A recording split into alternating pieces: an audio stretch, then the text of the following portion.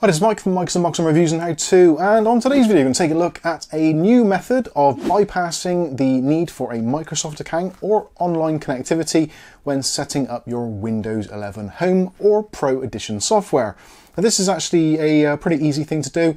I'm pretty much guaranteed that this is going to be eradicated after a few Windows updates, so this video may last a long time, it may last a very short time, but regardless, let's head over to the computer and take a closer look. Okay, so we've started the Windows 11 Professional installation here, and we've come to the very first splash screen.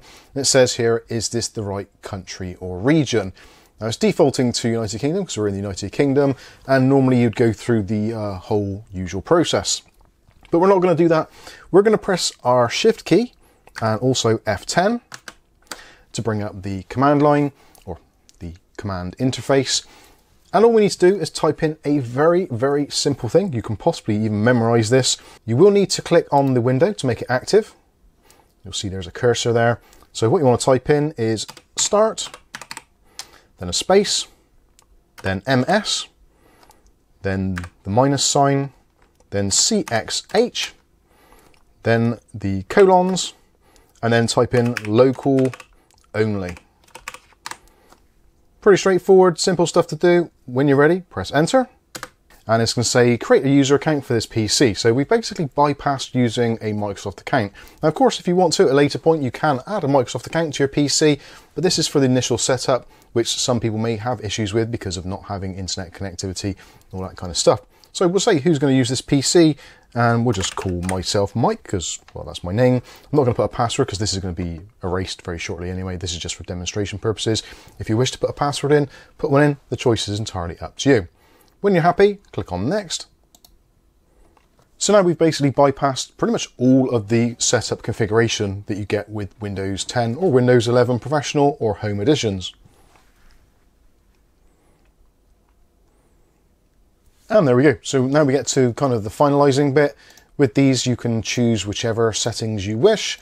I'm going to choose no and do the least possible. Again, you can put in exactly whatever you like. That choice is yours. And essentially, when it's done, you'll get this. Now, at the moment, as you can see, it's gone straight into Windows. We're not connected to the internet at all, so we don't have a Microsoft account. And at this point, if you want to, you can do things like removing things like OneDrive and all that kind of usual stuff. That choice is entirely up to you.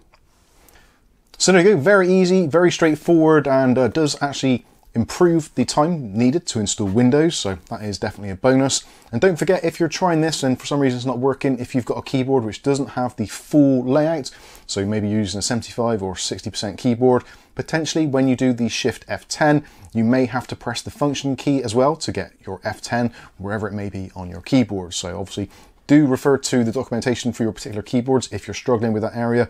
And of course, if you can't type in anywhere, make sure you click on the command box just so that the cursor is inside it, so it is the highlighted window.